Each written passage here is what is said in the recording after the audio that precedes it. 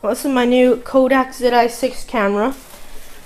I already tried filming with it, and I already kind of don't like it because it comes with its own program, and if it's over a certain amount of time, it converts the file so it can upload to YouTube faster.